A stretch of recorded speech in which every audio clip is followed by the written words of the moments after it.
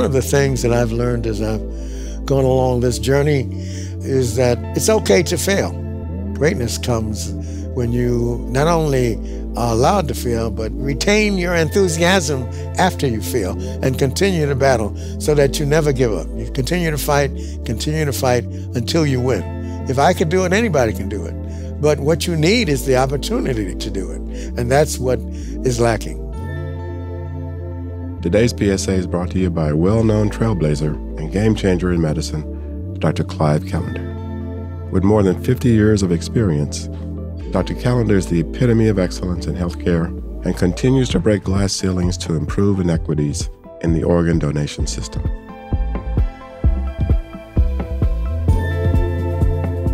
My name is Dr. James Hildreth, and you're listening to Public Service Announcement, a brand new podcast dedicated to making complicated healthcare topics easily digestible for all who listen. This season, we will focus on an array of topics like public health, health equity, data sciences, disease states, medical modernization, and more. In this episode, Dr. Callender takes us on his journey to becoming a renowned surgeon and pioneer of transplant medicine. We discuss everything from his beginnings in New York City to the difficulties he faced as he became a Black doctor during the height of the Civil Rights Movement in the early 1960s. We also touch on his continued advocacy to increase the pool of minority donors and Black healthcare providers in transplant medicine. To learn more about this show or to learn more about Meharry Medical College, visit www.mmc.edu.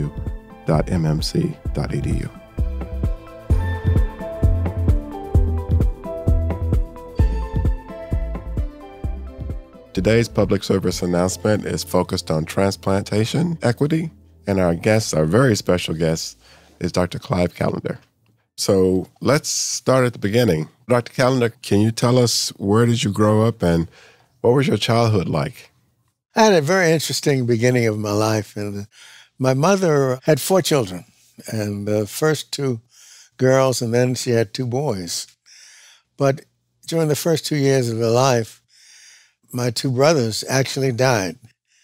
And so it was her prayer that she have 2 boys. And the Lord answered her prayer, and lo and behold, Clive and Carl Callender were the answer to her prayers.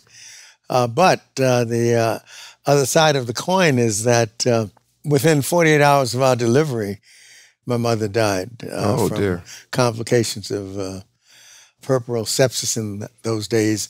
They didn't have antibiotics, and she succumbed to that. Now, one of the issues that was problematic was that my father was a railroad chef, and he was on the railroad track going from New York to Boston, and so wasn't really available to take care of us. So as a consequence, for the first 2 years of our life, we were actually in a foster home. And apparently I had illnesses as a child, and it was hard to take care of. The first foster family, 1 year of us was as much as they could take. And so we went to a second foster family. After that, my dad remarried.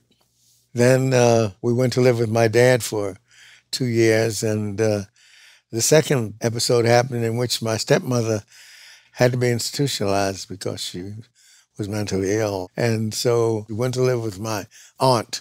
And that was really the beginning of the rest of my life, because she was a very religious woman, and we spent most of our time in church. And at the age of 7, I actually accepted Christ as my personal Savior.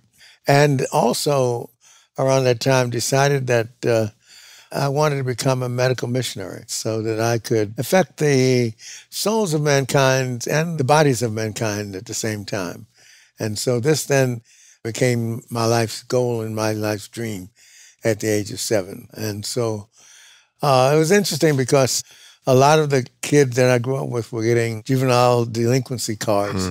But I was spending my time in church learning how to read the Bible, learning how to do many things in church. I learned how to reading the Bible. And so, they say Satan finds work for idle hands. Well, we weren't very idle. And so as a consequence, we grew up very differently. This changed somewhat when I reached the age of 15, because it was there and then that I contracted pulmonary tuberculosis. And I was taken to Harlem Hospital with a high fever, coughing up blood, and those kinds of things, and was put on isolation. There was no option about Right. isolation in those days. You were isolated, period. There wasn't any options given. But after 6 months, I didn't improve that well, since at that time there wasn't any good treatment for tuberculosis. They decided that I needed to have half of my lung, if not all of my lung, removed because I wasn't healing.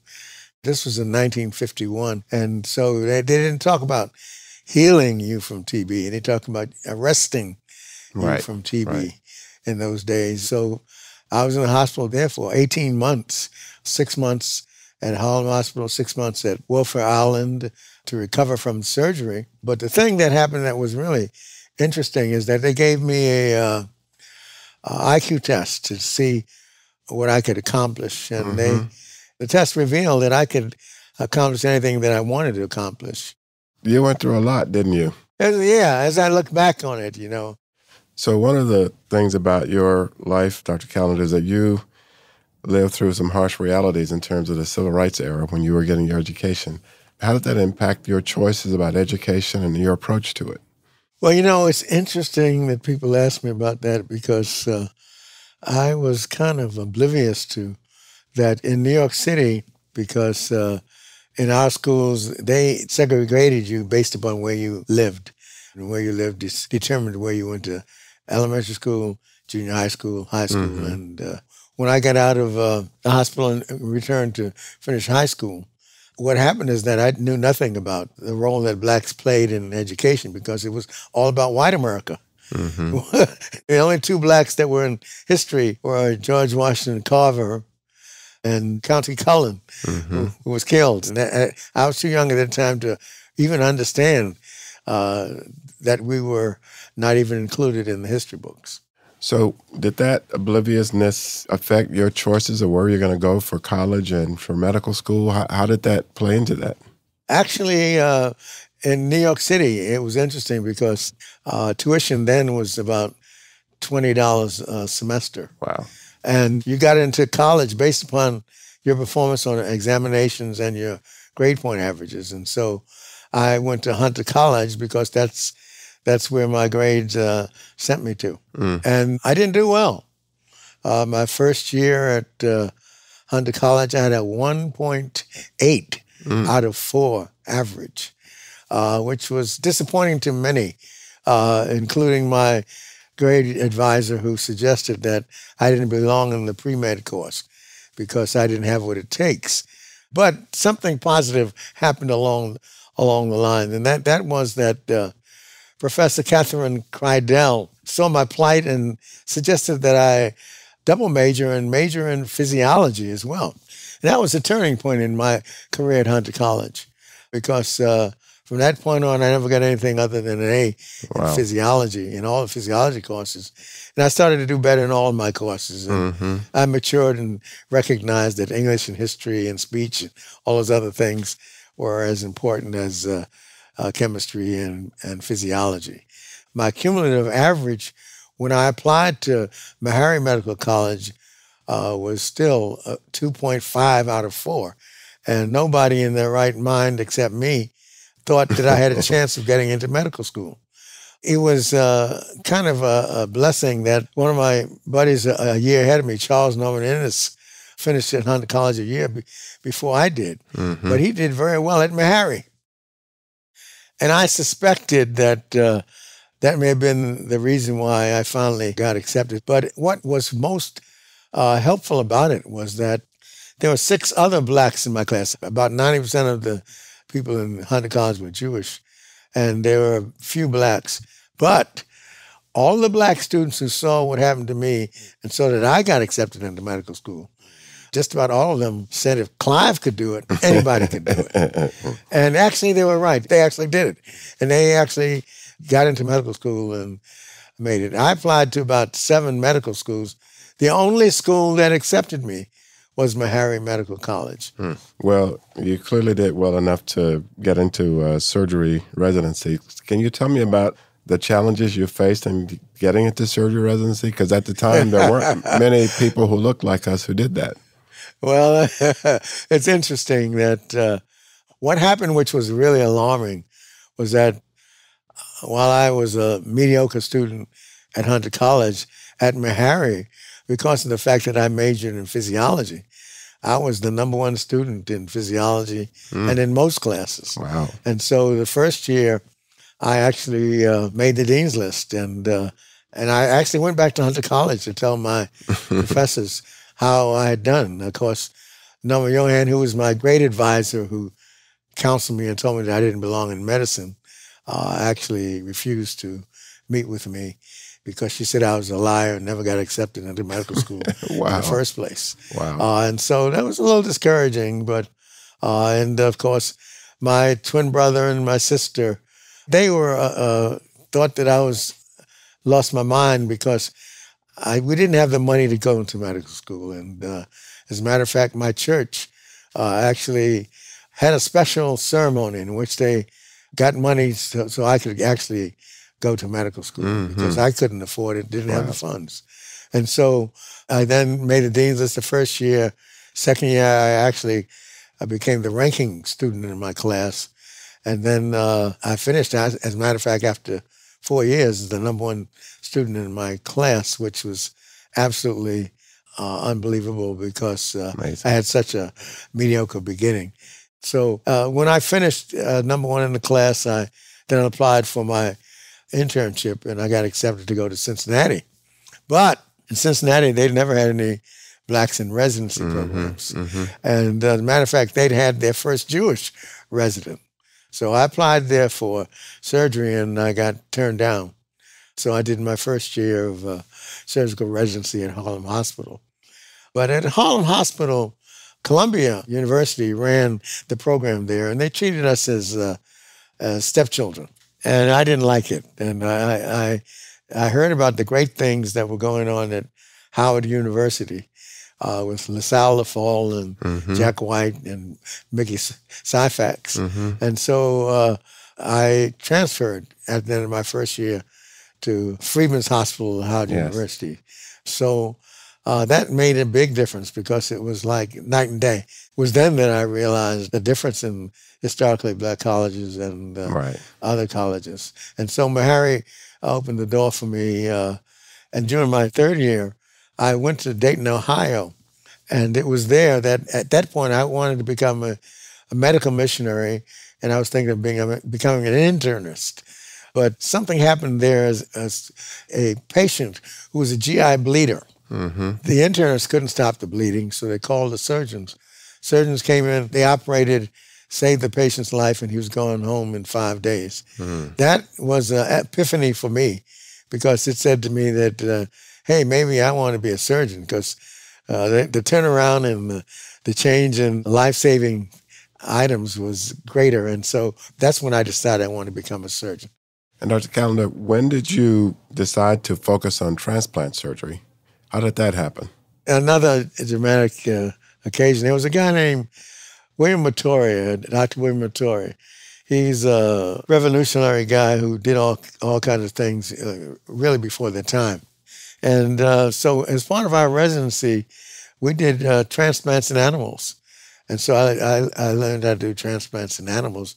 But this was in the 60s, and transplant was just beginning. And first I needed to do my medical missionary work, but that introduced me to transplantation. So that opened up another chapter in my life because as I finished my surgery residency, I then had the opportunity for my life dream to come true. And that was when I had the opportunity to go to Africa to spend the first 9 months as a medical missionary and as a surgeon, and to lead the team in surgery over there. So this then was my life dream. And so as soon as I passed my boards, I went to Port Harcourt, Nigeria, and I got the chance to operate on so many different things. And it was opened the door to me to a chapter of my life that stayed open ever since that point. But when I came back from the first year in Africa, I'd lost 50 pounds. Oh, my goodness. And so they studied and did many medical tests and found nothing. But I wanted to go back to Africa again. This time I lost 30 pounds and I contracted malaria. So to me, the message was loud and clear that I better come back to the United States and do my work. So with that, I then accepted a transplant fellowship at the University of Minnesota, and with John Nigerian, who at that time was leading transplant programs in the country. And so I spent 2 years, a year of research and clinical experience in transplantation, and then learned enough to come back and start the transplant program at Freedman's Hospital and Howard University. Well, certainly you've become an icon in the field of organ transplantation. And one of the things that I know that you've been focused on is why do minorities have a lack of trust in organ donation and transplantation. So what do you think the biggest obstacle you've faced in trying to get people to understand how important it is? Well, here's what happened. In 1978, members of the Southeastern Organ Procurement Foundation came to me after I started the program at Howard in 1973 and did our first transplant in 1974. And I noticed that most of the donors that we got were from white patients. Mm-hmm. But they brought data to me that demonstrated that while blacks had more hypertension and diabetes and needed transplants more and were on dialysis more than any other ethnic group, they were rarely donors. Mm-hmm. And so they came to me to ask me what I could do to help solve the problem. Now, what happens when you're a minority and they ask you to solve a problem? What invariably happens is they run out of money, and so they didn't have any money to help me. Mm-hmm. What we did in retrospect was interesting because I didn't think any one person could make a difference anyway. But Dr. James Baton and I, he's the eminent psychologist at Howard, and I looked at the data and realized that this was a mismatch. We needed organs so much, but we were rarely donors. I think 3% of the donors at that point were blacks. And 70% of the people on dialysis in the southeastern part of the United States were blacks. Mm-hmm. So even though they had no money to help us, Dr. Baton and I went to Howard University, to the president and to the medical director, and were able to get $500 to use to try to go to the black residents in D.C. and get an answer to the question, why is it that blacks are reluctant to become donors? And we came up and found the 5 reasons. But what was exciting about it is not only did we find the 5 reasons, but we also recognized that when we started this study, only 2 out of 40 would actually sign donor cards. But at the end of our focus sessions, which were about 2 hours, 40 people, we gave them financial, about $50 apiece.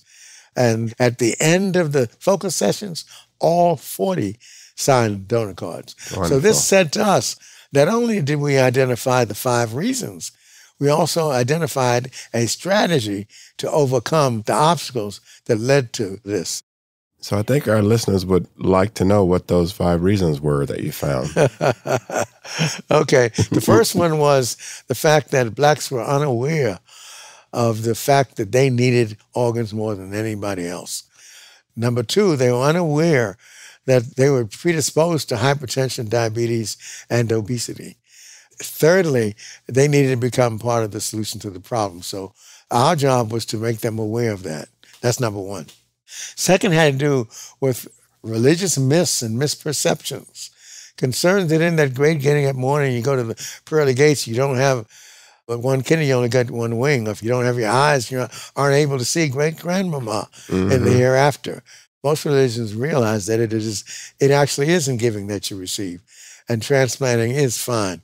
And so we then recognize that we need to get the message out that it is the right and religious and proper thing to do, and that no major religion is actually opposed to organ donation. The third had to do with a basic concern that if I signed a donor card, they might be more interested with getting my organs and tissues than with saving my life. Mm-hmm. And so we had to address that issue as well.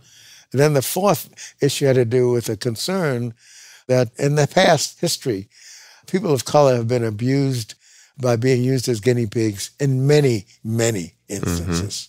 We then had to overcome this by having people of color, like you and me, who are in positions of authority, who can show that we can make a difference and allow our people of color to have trust in us and to overcome that distrust barrier. And then the fifth issue that we identified was the basic racism, a fear that if I'm black and I give my organs, they're only going to go to white people. And so because of what we learned between 1982 and 1984, we started the DC Organ Donor Program. And we thought that we should go into churches. Because of my religious background, I was comfortable going into churches. And so we started going to churches to talk and educate about organ and tissue donation and transplantation. And lo and behold, after 2 years, the number of blacks who signed donor cards and had family discussions doubled.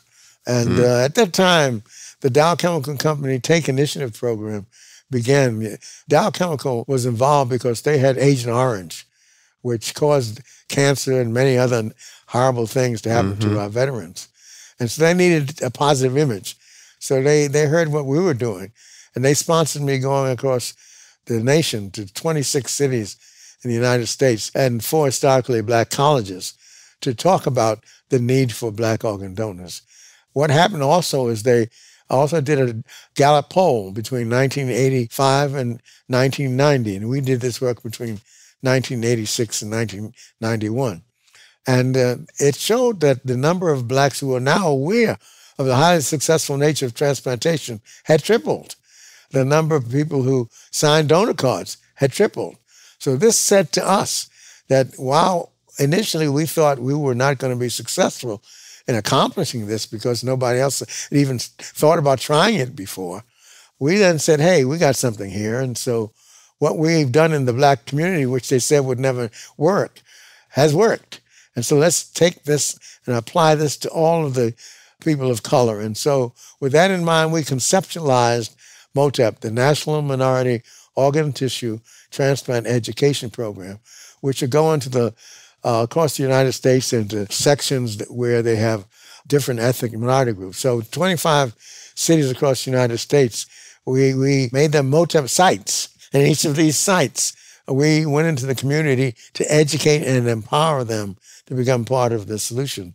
What we did that was special, which hadn't been done before, was that in the past, many of the research efforts would go into the communities, and that was it. They went to the community, did their research, and left it, but they didn't leave anything in the community. And so what we did, we went to the community and actually funded them to become educated and for them to take the message to the community, to educate and empower them to make a difference.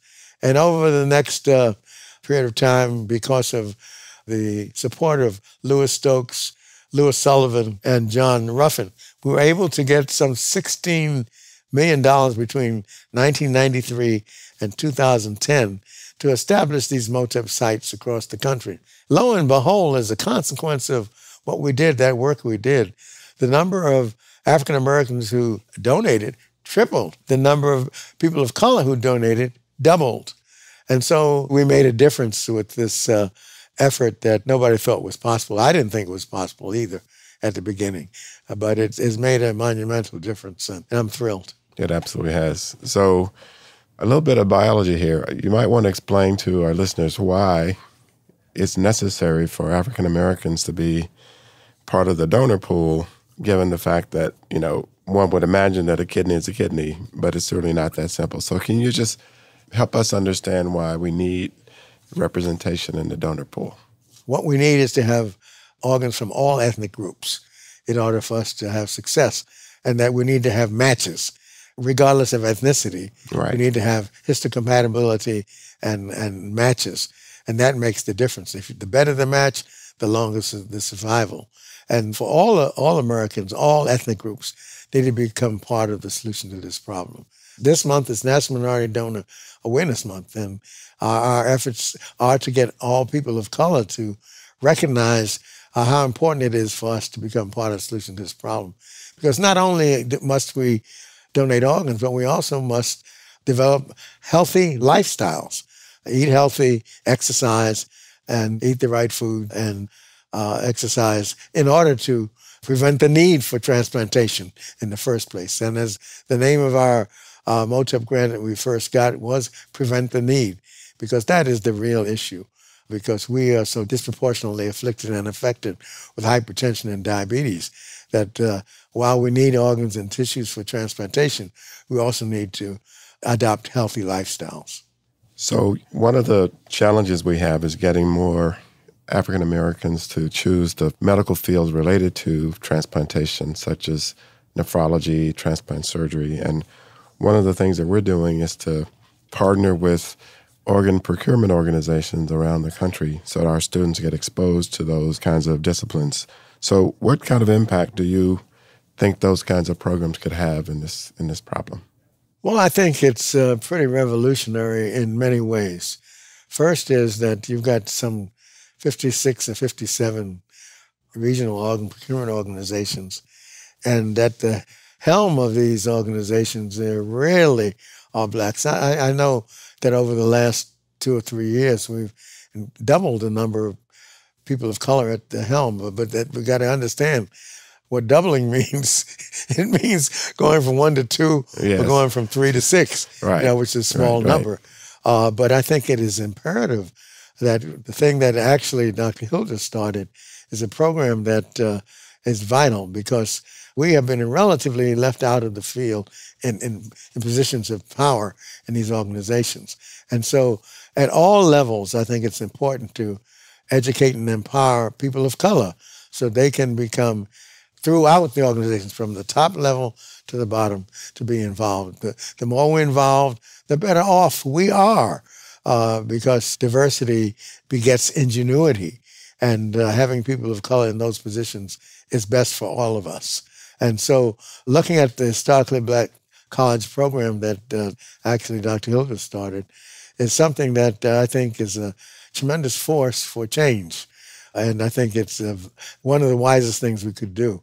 I think one of the pivotal things that I observed was what happened with the Bahari involvement. I think it was eye-opening to see the results of the research that the freshman medical students did that opened the door to recognizing one of the important items that must be addressed, and that is to have referral, appropriate Yes. referral and timely referral. And it's things like this that occur when you have people of color and you have diversity in areas that allow us to be successful. I also have been involved in wanting to take this from the elementary school level, because I think the elementary students, the parents, and the teachers all need to know from the get-go that there are positions in the field of transplantation that they need to be parcel of. And without them, we don't have the equity that we must have in order for us to have successful transplantation. And I agree, Dr. Callender. One of the things that we did was to adapt 2 middle schools to make sure that those kids in middle school could get exposed to our medical students and dental students and know that those careers are possible for them. And that's been a really wonderful program to be a part of. Now, the other thing that I was going to ask you about, we have 107 HBCUs in our country, and they're all embedded in primarily minority communities. Do you think that there's some way to involve their networks in solving this problem? Yeah, I think that's the next step. And so as we go forward, we need to try to get grants that allow us to effectively do that. Once you start doing that, I think majority of schools will want to be involved as well. Excellent. The last question I'd like to ask you is to have you give a call to action to our listeners. So what would you think the most important thing for our listeners to know or to act on as we strive for transplantation equity? Well, I think the most important lesson is that we need to be part of the solution to the problem. The importance of opportunity is what it's all about. In basketball, football, and all these sports, they used to not have black players. What a difference it's made. Why? Because we got the opportunity to participate. We need to do the same thing in transplantation. All we need is to be given the opportunity. One of the things that I've learned as I've gone along this journey is that it's okay to fail. I've had many failures in my career. I talk about the successes, but actually greatness comes when you not only are allowed to fail, but retain your enthusiasm after you fail and continue to battle so that you never give up. You continue to fight until you win. Well, you have an amazing life story that should be inspirational to any young person aspiring to do medicine or anything else for that matter. And on behalf of the Meharry family, we just want to thank you for what you've done over your life. It's been really impactful, and certainly, as I said earlier, in transplantation, you're certainly an icon, and we are just so happy that you've done the work you've done. Well, thank you for the opportunity. I love to tell my story because I love to inspire others to do what I did, and if I can do it, anybody else can do it. There's no unreachable star. There's no impossible dream. If you believe, you can do it. Thanks for listening to Public Service Announcement. To follow along on the rest of our journey, visit www.mmc.edu. And please remember to follow, rate, and review this show wherever you get your podcasts.